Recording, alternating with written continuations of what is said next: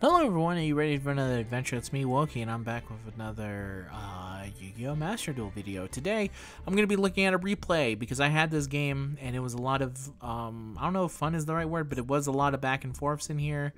I was talking about it on Twitter, and this video, as you can see here, as based on this replay, this was a 56-turn game.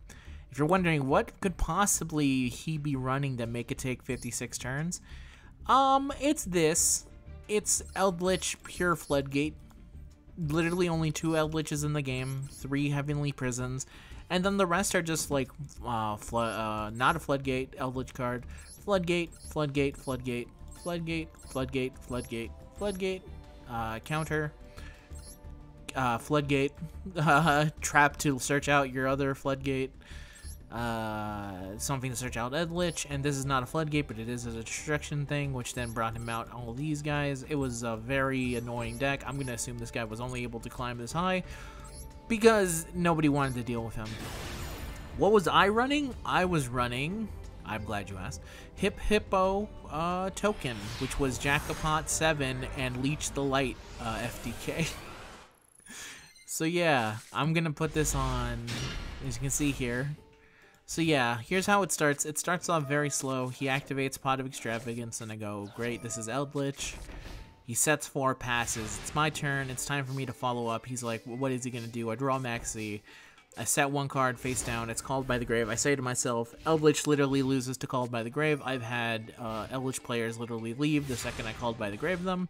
I really don't need to pretend to have anything else here.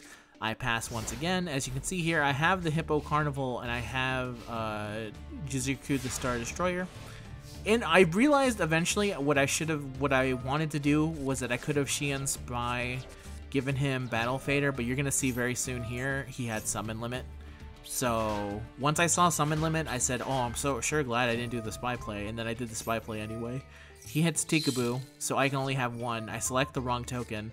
I had no idea that Spy was only 1. It only lasted for a single turn. I got back my token. At this point, I feel defeated. I'm like, well, I've misplayed heavily. Don't know my deck, but thankfully the game keeps going. He has not drawn a single Eldlich. I drew Jackpot 7. I decided not to return it to the deck for the very good reason of, well, if I return it to the deck, it just means I have a chance of drawing it, and it also tells him immediately what I'm running. So I decided to keep it going, but I think later on this guy does figure out that I'm running some kind of FTK. He activates Heavenly Lord of the Prisons, and then he activates this guy. I go Max C so I can draw a single card.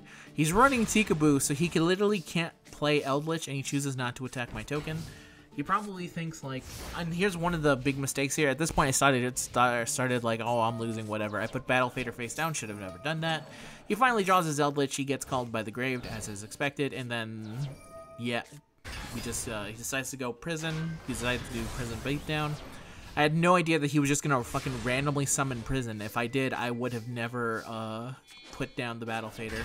I give him Jizuku, and I said that's enough for now. I really need Tikaboo gone.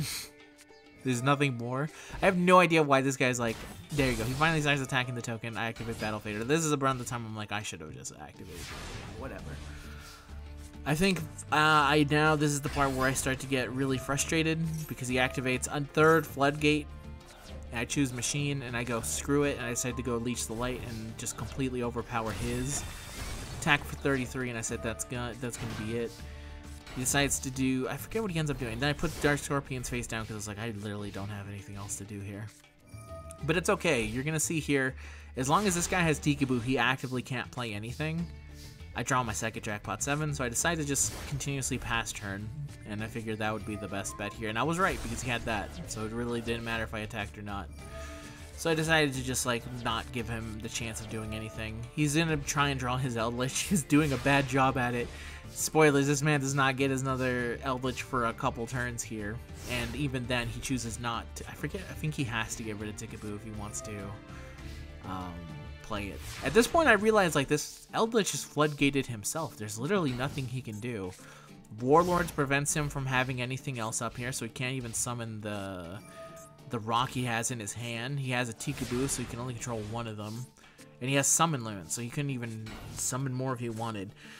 And here I am playing some Dark Scorpion guys. I'm putting cards face down because I'm like, well, I just realized like, there's really no way for him to really do anything against me, so I'm just gonna start setting things face down. I realized that my win condition now is getting my Called by the Grave and just eliminating his Eldlich, and I think that would be game. And I feel like that's a pretty good third win con of the deck. This deck has like 2 win cons. It's winning by Jackpot 7 or it's winning by Leech the Light. I put another Super Carnival face down because I figure why not. He finally draws his Eldlich. I'm like, damn, that's unfortunate. He's able to play him. He has to get rid of Tikaboo. He has no choice. And this is where I realize I'm still fine here because he's only going to attack with that, so it's perfectly fine. I do have Creature Swap in the deck. It would be really nice to have Creature Swap when I had that one, but it's whatever. I drew my third Jackpot 7. I put Jackpot 7 face down. The reason is that I'm pretty positive he's going to... My mind here is that I'm going to make him realize what I'm running and he can destroy, because Eldlich, it's very specific what Jackpot 7 says. It says when it's sent to the graveyard. So that means that Eldlich actually triggers it. By an opponent's effect is all I need.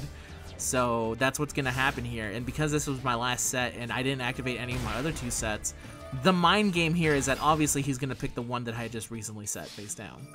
I activate Super Hippo Carnival because I realized, like, yo, you can only have 1 card on the field right now. So I'm just going to have 5 Hippo Tokens. And it's going to work out for me. I draw Harpy's Feather Duster. I'm not going to be using this Feather Duster for a very long time. At the time, I had no idea that he wasn't running it, but I was almost certain he had the Eldlich Counter Trap, and he was just waiting for it. See, there you go. It activates Jackpot 7. I just need him to do it 2 more times, and then that's when I'm like, okay, you know what? Guess what's going face down now? My other 2 Jackpot 7s. Let's go.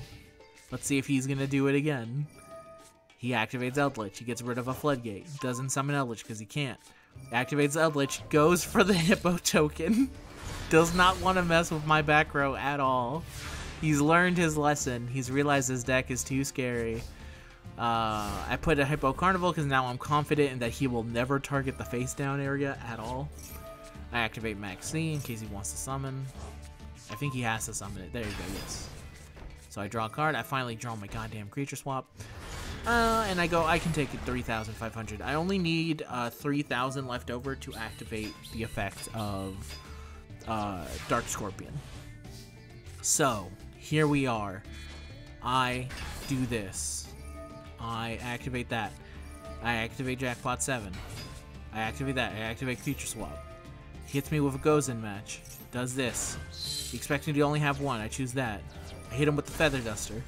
I can't actually target the face down because of stupid prison, but I knew that. I just wanted to get rid of the Floodgate. I figure I win here. Attack this. Activate the effect. He Solemn Strikes his own card, preventing me from being able, and then he summons Eldlich. And I go, at this point I went off and said, you know what, screw it, I lose. I'm gonna go eat pancakes. I go to go get some pancakes that my mom had made me. I had to get them before the cats would get to me. So I pass turn here, pretty confident I'm gonna lose.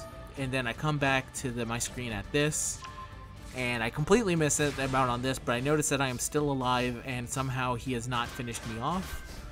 And I was like, oh, I guess he couldn't finish me off. He decided not to attack. I set everything in defense. Absolutely crazy. Go here. Now I'm going into my mind, how can I win this again?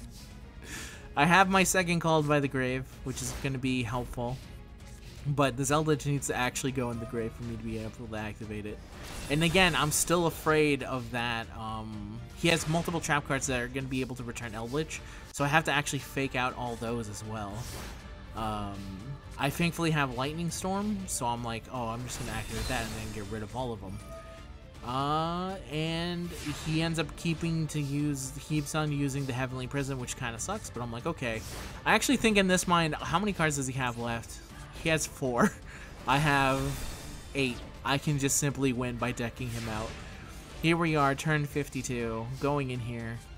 Activate Lightning Storm. He did not activate the King of Heavenly Prisons, so all of them get destroyed. Sacrifice for Chikuru, end turn. I have Battle Fader. And now I just need a Creature Swap and I win. Well, I have Leech in the Light. That may help me win as well, but I'm like, alright, let's go. Pot of Prosperity, activate. I only have 6 cards in the deck. I'm gonna search all of them, damn it. What do I need here? I could have gone for the second Leeching Delight, but I didn't know what he had face down. So I decided to go for Creature Swap. In retrospect, I should have probably gone for Leeching Delight based on what I saw here. Wasn't anything. Actually, I would have lost because he would have used this. The only reason I didn't win here is because of Pot of Prosperity, which is funny. If I had gone for the other plane, he would have Rivalry of the Warlords and I would have lost. That would have been basically it for me. But there we go. 10 minutes. Full on. Crazy replay. This game actually took somewhere around maybe 20 minutes. It was a really long ass duel.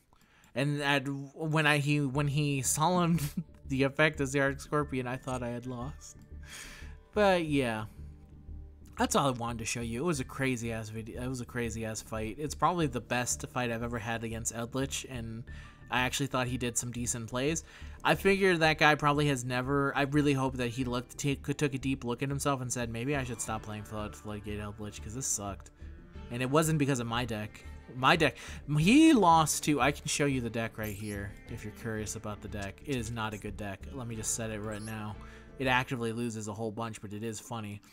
It is a deck dedicated on Hippo being able to activate Jackpot 7, and if for some reason I'm unable to do any of that, I go into Leeching the Light for game.